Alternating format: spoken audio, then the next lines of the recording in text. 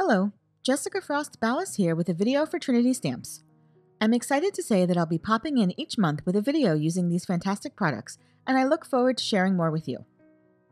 Today I have some tips and tricks for using vellum in your designs with a gorgeous stamp set from the new release, so let's get started. First, I'm using the beautiful You Make a Difference set by Love Danny. The sentiment is big and nicely fills an A2 card. I start by placing the stamp on the lid of my MISTI and placing a piece of vellum inside. My MISTI surface tends to be a little inky, so when I'm working with vellum, I always place a piece of scrap cardstock under the vellum to make sure I don't accidentally transfer any ink to the back of the translucent paper. I prep the vellum with a powder tool and then ink my stamp with Versamark. I close the lid of my MISTI and then press firmly to get a good impression.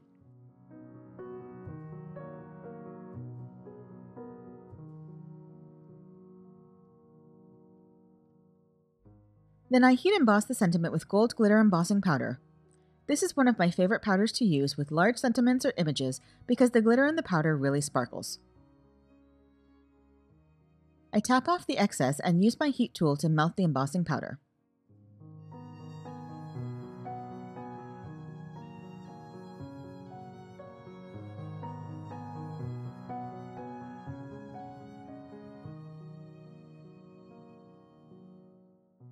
Next, I use the coordinating die to die cut the vellum sentiment.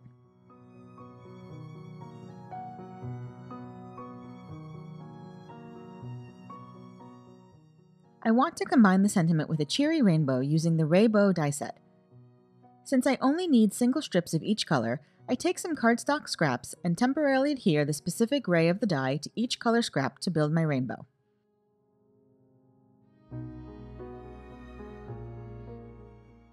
The rainbow isn't technically correct color-wise, but uses some of my favorite light shades of cardstock. I also use some of the same colors to die cut hearts from the sentiment die set. Each of the Love Danny sentiment stamps have a coordinating die that cuts the sentiment and also dies to cut some of the little images like the hearts or stars.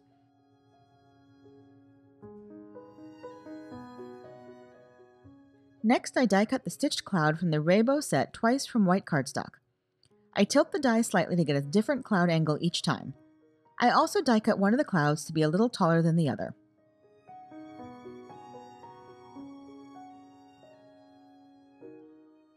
I want to add a little blending along the clouds on my card base, so I line up the cloud along the bottom of my card base and then lower it about a half an inch. I very lightly trace along the top of the cloud and then erase the pencil markings until they're just barely visible. This gives me a guide for my blending. I erase the marks because I'm using a very light blue and could accidentally smear the pencil marks onto the blended area if there was a lot of pencil lead left on the paper. Next, I blend Tumbled Glass and Mermaid Lagoon Distress Oxide ink along the pencil outline that I drew. I start with the Tumbled Glass and lighten my hand so that it blends out to white at the top.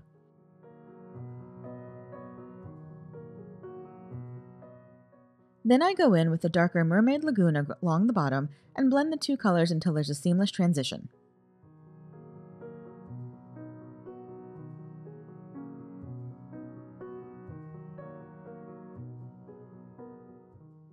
And now it's time to start putting my card together. First, I turn over all of the rainbow pieces and line them up backwards. I apply temporary tape to the cardstock pieces to keep the rainbow in place.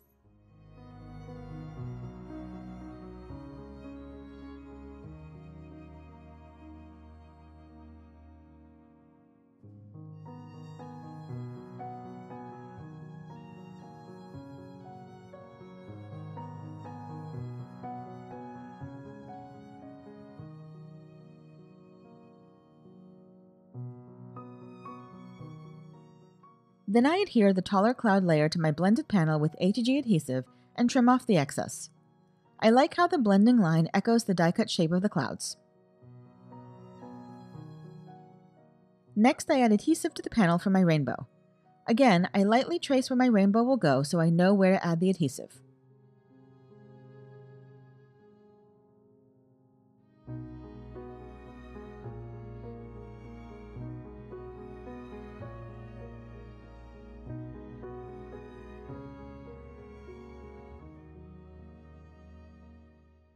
Finally, I add the second cloud layer on top of the rainbow and trim off all the overhang.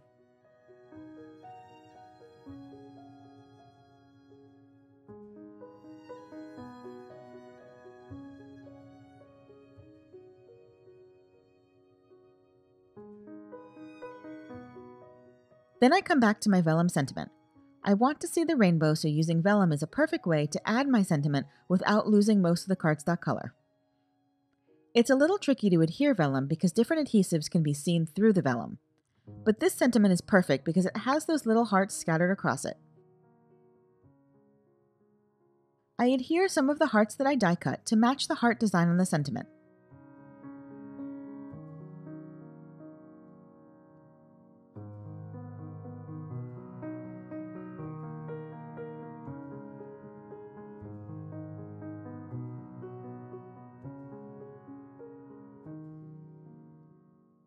Then when I turn over the sentiment, I can add adhesive to the back of the hearts and it won't show through the vellum.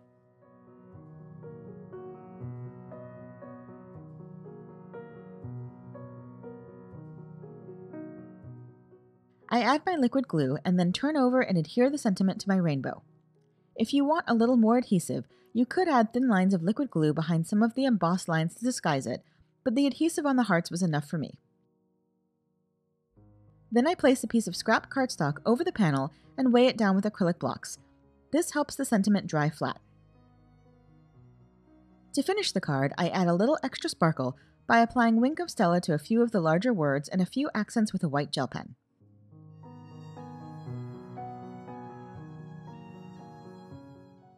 When you tilt the card, you really see the sparkle. And here you can see a second example I created using a different stamp set from the release. This one has little starburst images that I used to adhere the vellum over my rainbow. And that's it! You can find more information on the products I used in the YouTube description below. If you liked this video, please give it a thumbs up, and I'd love for you to subscribe to my channel. If you do subscribe, make sure you click the bell so you're notified the next time I post.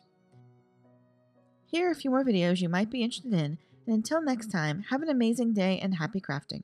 Bye!